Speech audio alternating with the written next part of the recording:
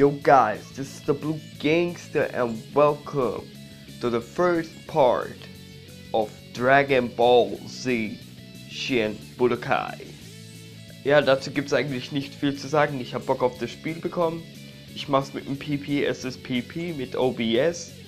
Und alles was ich weiß ist, dass dieses Ding ungefähr die Burst Limit Engine hat. Und das war's auch schon. Let's go, lass losgehen. So, Dragon Road, da seht ihr es, Mike X. Ich wollte eigentlich der BlueGangsta hinschreiben, aber dafür hat der Platz nicht gereicht. Und zuerst muss ich mich entschuldigen für die scheiße Aufnahme-Quali, weil ich immer noch kein gescheites Mic habe. Ich muss wieder über mein Handy aufnehmen, aber das ändert sich auf jeden Fall in den nächsten Monaten so. Also ich hoffe, ihr nehmt mir dieses Ding hier jetzt nicht übel für dieses LP, aber ich glaube nach diesem LP, wenn ich jetzt den Zweier dann aufnehme, wird es dann besser sein. Vor langer Zeit. Ich weiß gar nicht, ob der das irgendwie selbst sagt, aber ich lese mal auf Deutsch vor. Gab es 7 Dragon Balls, die über die ganze Erde verstreut waren. Wer sie vereinte, sollte einen Wunsch erfüllt bekommen. Son Goku und seine Freunde zogen aus, um die 7 Dragon Balls zu finden. Die Zeit verging. Der Zauberer Babidi erweckte den schrecklichen Majin Buu zum Leben. Er löschte die Menschheit aus und vernichtete die Erde. Dank Son Goku konnte Majin Buu schließlich jedoch besiegt werden. Durch die Macht der Dragon Balls wurde die Erde wiederhergestellt. Normalität kehrte ein und der Schrecken geriet in Vergangenheit. Falls ihr so ein Klackern im Hintergrund hört, das ist mein Arcade-Stick, weil ich zocke das mit meinem neuen Arcade-Stick. Ich hoffe, ihr habt das Unboxing gesehen von meinem Hori Real Arcade Stick Pro 4, die Kai Edition, also Rap 4, und ich hoffe, das stört euch nicht. Ihr lest es jetzt einfach mal, ich habe keinen Bock auf Dubbing zu tun und den ganzen Scheiß vorzulesen. Ich hoffe, es ist langsam genug und ab jetzt, wenn Game läuft, halte ich die Schnauze. Ja, eigentlich nicht erst, wenn ich fighte.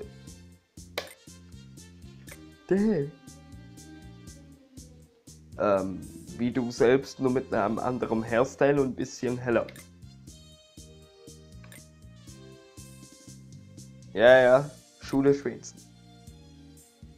Ja, da hat sie auch recht. Ein bisschen zu bewegen. Let's do it. Da hat er auch recht. Wohin? Goku hat keinen Bock zu warten, der will seinen Sohn auf die Fresse hauen. Und los geht's. Und schon krieg ich auf die Fresse, Gangster. Ich weiß gar nicht, läuft das Spiel jetzt langsamer oder ist alles cool? Ich hoffe, es ist alles cool. Okay, damit lädt man auf, alles klar. Und was ist das? Okay, also wie gesagt, wie Burst Limit und die Hit-Combos, die Schläge sind so wie bei Burst Limit auch. Schade, ich hätte eher gedacht, dass es mehr nach Budokai da geht, weil da hätte ich auch fette Kombos machen können. Ich kann zurzeit nur das Kamehameha und... Oh, Genki Dama. Krass. Oh, das war ein harter Treffer.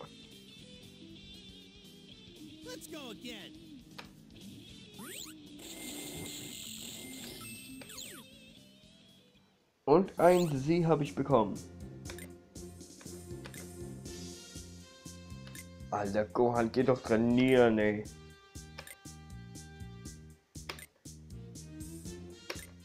Alright. Keine Ahnung. Okay. Okay, let's move on. 2 neue Objekte sind verfügbar. G. Ich versuche so oft wie möglich einen Sie-Rang zu kriegen, aber ich weiß ja nicht genau, worauf das jetzt hinauskommt und deswegen könnte es möglich sein, dass ich was drunter kriege. Ich glaube, Es ist ein S, so wie bei Burst Limit.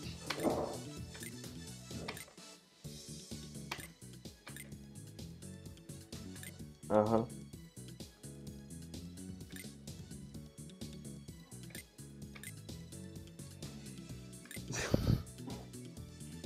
Ja, ja.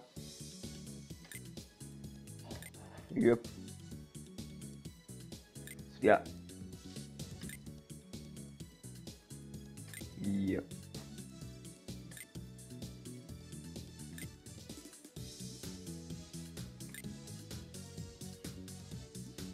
Alright, warum fliegt ihr nicht einfach?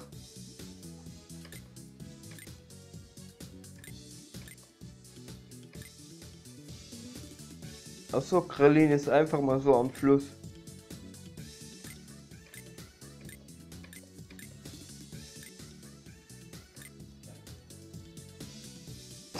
Ja, stimmt, der sieht wirklich, stimmt, das ist ja nach Boo und der sieht echt so aus wie früher.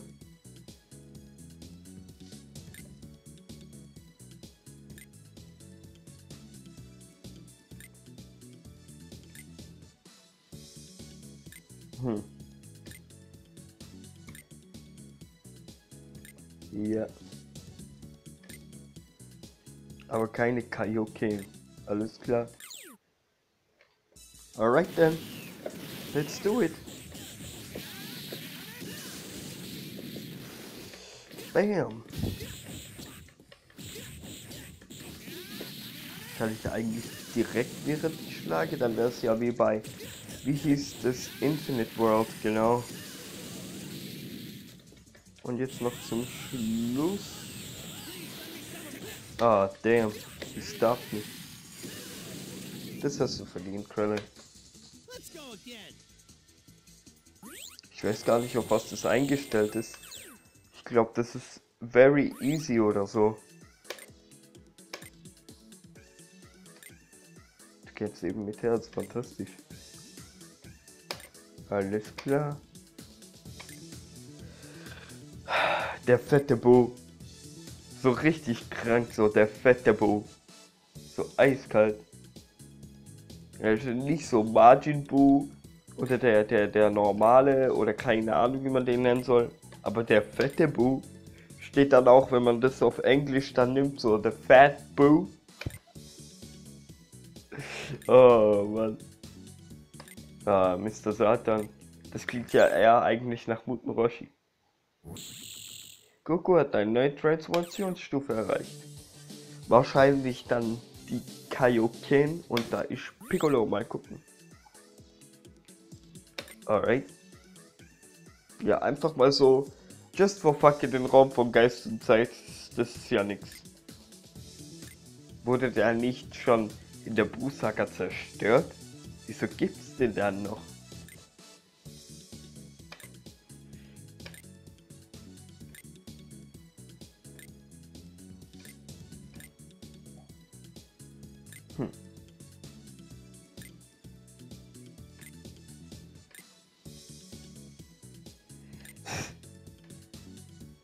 Ja, wie damals. Alright then, versus Piccolo, let's go! Alter, legt der lange auf. Ist das jetzt eigentlich seine normale oder schon seine Endstufe von Gohan? Ich glaube seine normale, sonst wären da Blitze und so. Hoffentlich. Kamehameha. Oh. Schade, er hat nicht alles abgenommen. Aber das hat alles abgenommen. Alright. Alles klar. Ja. Naja. Piccolo lacht, haha. Wenn dann, der grunzt nur so leicht, aber der...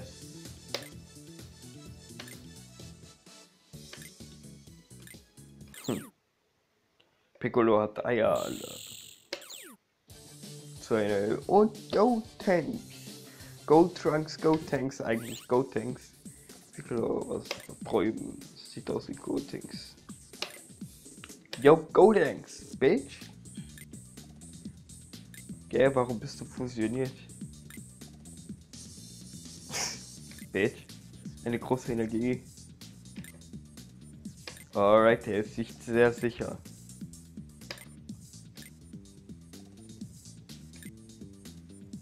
Ja, auf jeden, Alter. 1, 2 Backpfeifen vielleicht. Naja, wer nicht hören will, muss fühlen. Das hat ihn trotzdem, trotz des Sidesteps getroffen. Die machen so gut wie gar nichts. Wann wird's mal anspruchsvoll, ey? Erst wenn so ein richtiger Gegner kommt, oder was? Voll ins Schwarze, Alter. Haha, fail. Boah, das war knapp. Und das auch. Getroffen. Bam. Alter, sah das gerade krass aus. Alright then. Krass. Werd nicht frisch. Alright. Na, Moment lang da. Ich,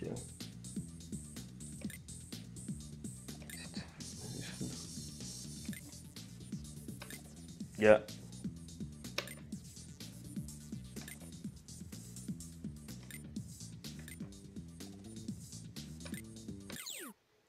Alright.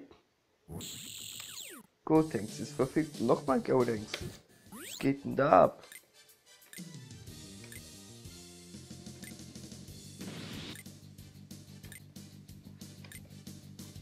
Okay. Wer ist das wohl? Wenn das jemand Böses sein soll. Python. Der soll böse sein? Natürlich sieht das ungefähr so aus wie Piccolo. Hat ja Goku auch gesagt.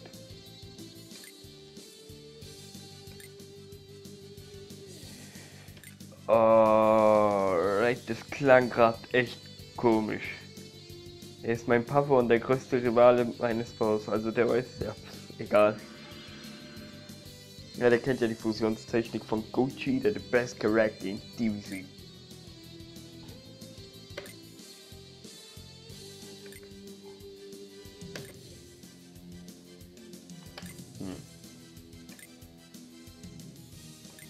Yo.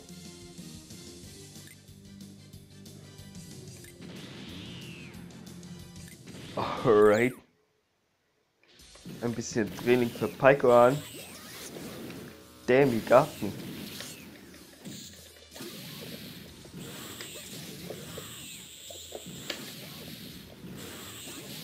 Na, what the fuck?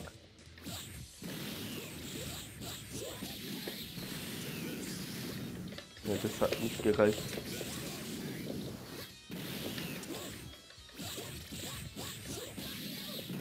Und gleich nochmal. Ich mache so gut wie gar nicht auf Defense, weil ich es gar nicht brauche.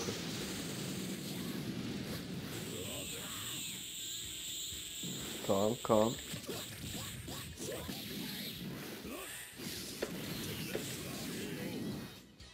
Alright, KO. Ich glaube, ich krieg diesmal keinen Sieg, weil das war gerade echt Bullshit-Scheiße von mir. Ja, doch. Ich glaube gerade noch so.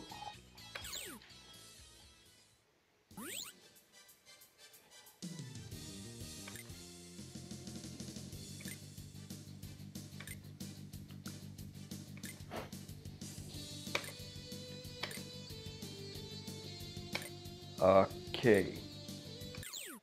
Also ich weiß gar nicht, ob ich... Warte, Gotings... Ja, alright. Ich weiß gar nicht, Vegeta.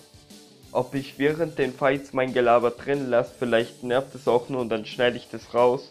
Da ist zwar schon viel Gelaber drin, aber darauf scheiße ich, wenn es fürs Endergebnis nicht gut kommt.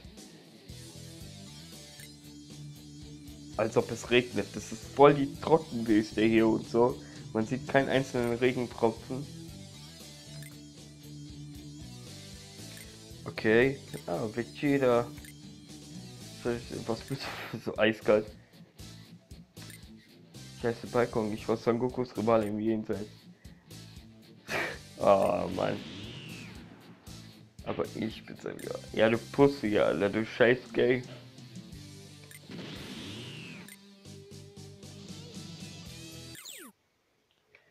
Alright then, Jealous Vegeta, here we go. Stier hat nicht alles getroffen. Aber die Grafik gefällt mir eigentlich.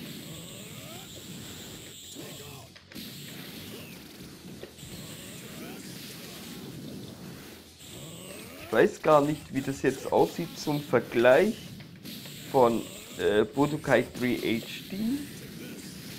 Aber das wäre auch nicht schlecht, wenn es so Budokai 3 HD in der Grafik gegeben hätte.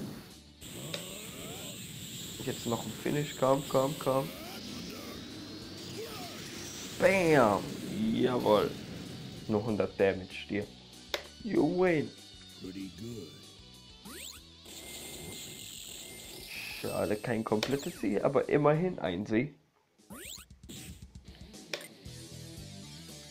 Schlecht. Oh shit. Oh shit.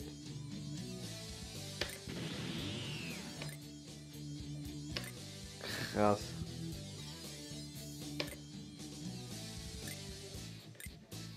So.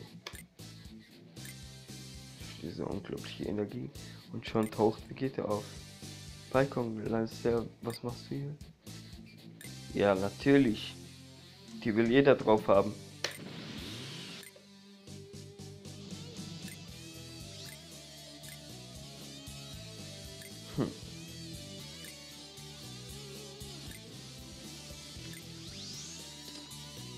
Vegeta und Gotenks. Eiskalt. Du bist doch am Arsch, Alter. Da hat er auch recht.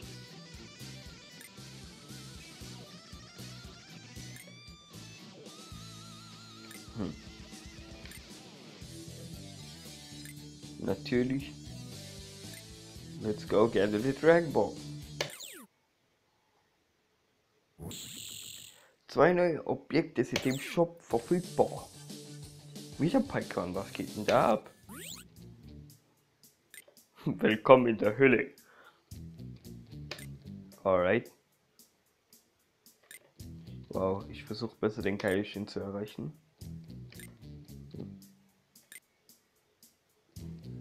Oh shit. Das ist ja wie im Movie mit Gogeta.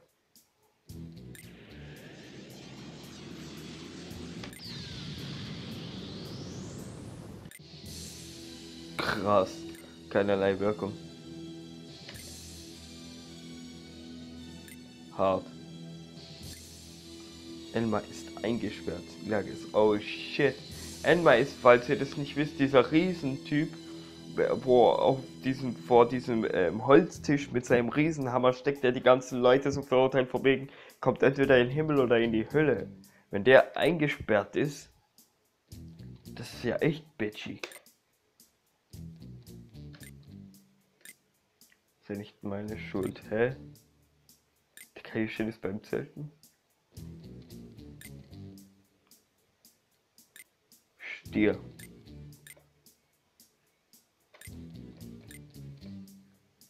Ich verstehe das jetzt nicht. Ist es jetzt nach Gogeta oder ist es das mit Gogeta?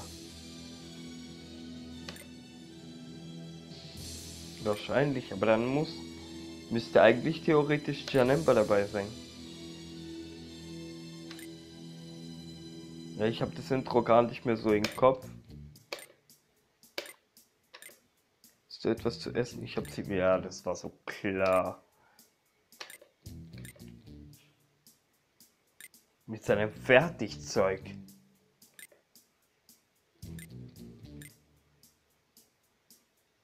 Okay. Eins machen. Ich gehe jetzt selbst über. Alright. Ah, direkt in KO Camp.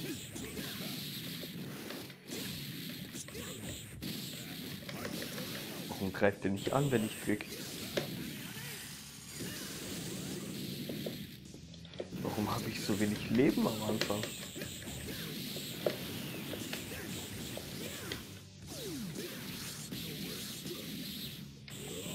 Ich will aufladen, damit ich mein KO Ken Stat nicht verliere.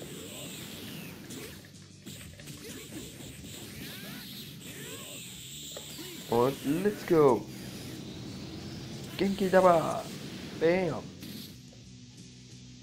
Alright, I won.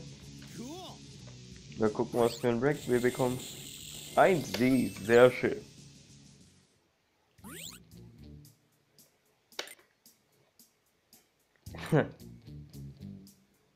Die Toten essen nicht viel. Würde ich sagen. Alright. Fertigzeug aus der Hölle. 2 neue Objekte sind im Shop verfügbar. The fuck? Fraser?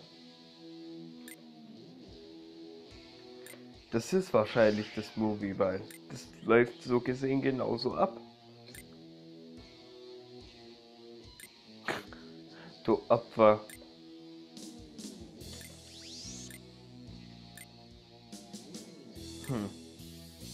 Ja, ist der gleiche Dialog. Also müsste es eigentlich so sein. Stier, der hat sich doch gar nicht in Super Saiyan verwandelt. Der war da der Great Saiyan Man.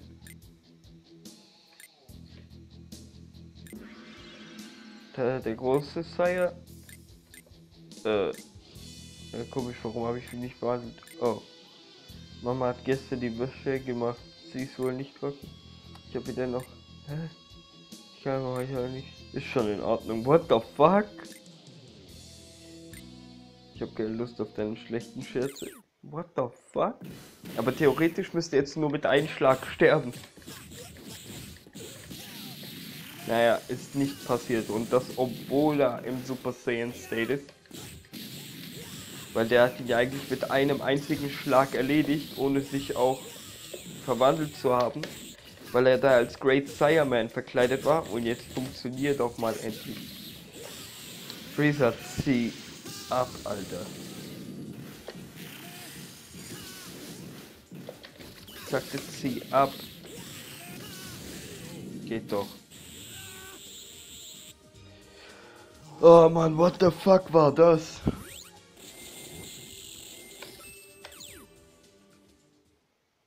Alright. Hä? What the hell?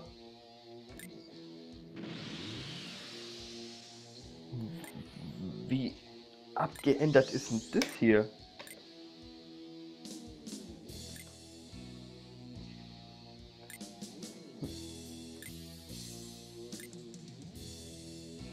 Okay.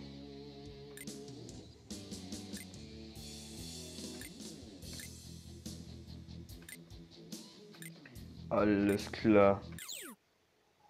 Ich check die Story gerade und ich dachte, es wäre die Story jetzt vom 12. Movie von Fusion Real, keine Ahnung wie das heißt. Und dann jetzt auf einmal so abgeändert, haben sie wahrscheinlich nur extra fürs Game gemacht. Und der nächste ist Janemba. Mal gucken. Okay.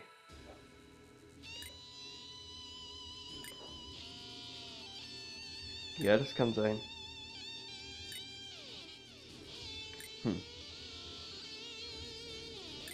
Krass. Gut, der Kaioshin war ja sowieso nicht dabei eigentlich.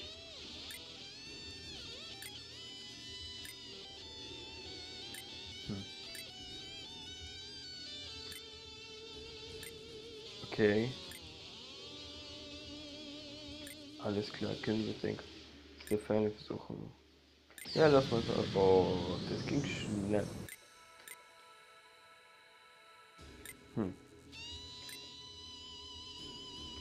Alles klar. Was? Vielleicht nennen wir es Janemba? Was für ein... Oh mein Gott, wie dumm! Das Ding war zuerst, als es entwickelt wurde, riesig und fett und hat die ganze Zeit geschrien, Janemba, Janemba! Deswegen haben sie es auch so genannt. Ich verstehe zwar, wenn ihr hier nicht diese fette Version zum Spiel bringen könnt, aber wenigstens im Dialogfenster wie hier jetzt, dass es einmal dieses Ding sagt und dann man weiß, okay, das Ding heißt Janemba, aber es so zu machen, dass Goku sagt, vielleicht nennen wir es Janemba, das ist doch einfach lächerlich. Das ist doch einfach lächerlich. Janemba klingt gut, halt die Schnauze. Oh. Ja, jetzt hätte das sagen können, ganz kurz und fertig. Wie dumm, wie dumm, wie dumm. Also, Akira, ich habe echt keine Ahnung. Okay, Super Saiyan. Alright, let's fight. Fuck, ich glaube, ich bin giftig. Yep, ich konnte nicht mal ausweichen oder so. Krass. So ein Achtel vom ganzen Kamehameha hat getroffen. Alter, zieh ich den viel in Defense. Krass.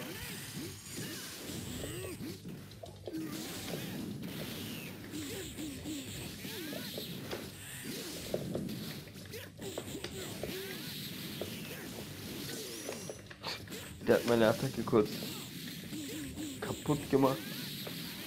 Eat this. Kamehameha.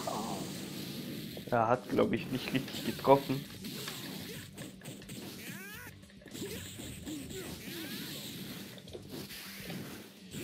Alright, ich versuche manchmal immer noch so aufzuladen wie in Budokai 3. Weil das hier auch ziemlich nach Budokai 3 aussieht und ich glaube, das ging gerade fett daneben.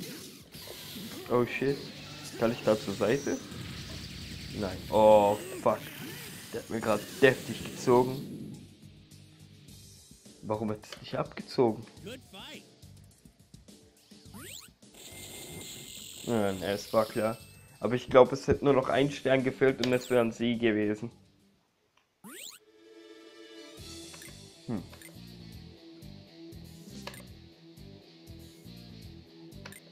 Okay. Alright.